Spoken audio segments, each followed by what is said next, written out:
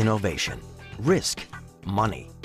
Silicon Valley conjures images of cutting-edge technology, fearless spirits, and people who become billionaires overnight. Silicon Valley is a place where people are always looking to the future. It's always about what's coming next.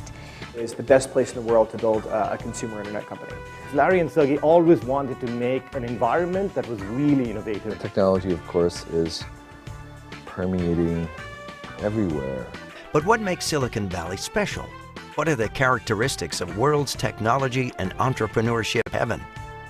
In this episode of Innovation Lab, we'll visit companies and entrepreneurs that are riding the next wave of technology, and Stanford University, the mythical heart pumping at its core. It was a journalist named Don Heffler who gave Silicon Valley its name in 1971. There were a bunch of small companies out here that were building microchips, and they were using silicon to build them. And so Don Heffler said, we should call this place Silicon Valley. At the heart of Silicon Valley is Stanford University. It opened its doors in 1891 with a founding grant from Jane and Leland Stanford, a Republican governor who made a fortune from the Central Pacific and Southern Pacific Railroads, which he had helped to found. After his only child died at 15, Stanford and his wife bequeathed more than 8,000 acres of farmland to found a university in their son's name. Some trace the symbiotic relationship between Stanford and Silicon Valley to Stanford's founding. It was kind of the Wild West. The gold rush was still on, and California hadn't been a state very long, roughly 30 years. People who went there had to be pioneers, and pioneers had two qualities. One, they had to be adventurers, but they were also community builders. What's made Silicon Valley happen is that geographically it was very limited space. You had mountains on one side, you had the bay on the other side, you had San Francisco north. There wasn't a lot of room to grow. So the fact that this was a valley kept people all smushed together in one place, exchanging ideas, and that was very important. At Stanford, more than elsewhere, the university and business forge a borderless community in which making money is considered virtuous. Starting with William Hewlett and David Packard, the list of students who became successful entrepreneurs is huge. Most recent examples include Kevin Systrom and Mike Krieger, the founders of Instagram, and their classmate, Daniel Ackerman Greenberg, founder of ShareThrough. One of my professors and mentors, a guy named BJ Fogg, runs a persuasive technology lab at Stanford.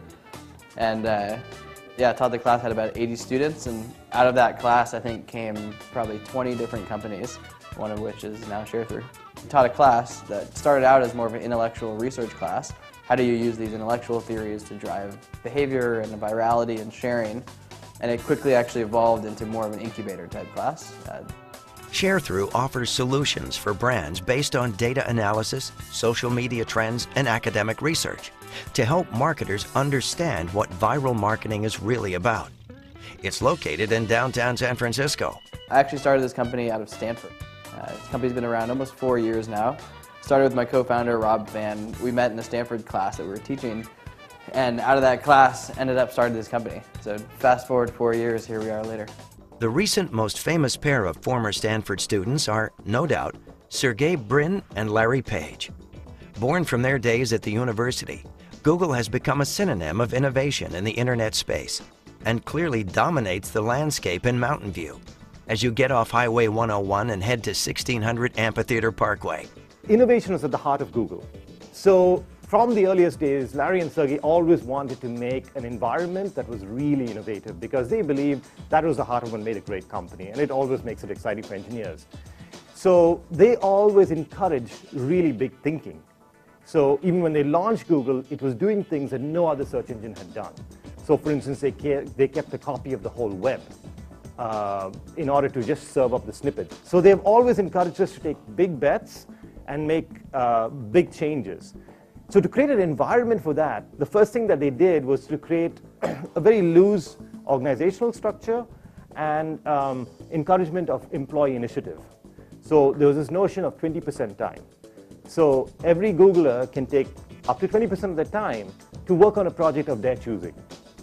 Even if I'm the manager, I cannot say, it's entirely up to the employee as to what they want to do.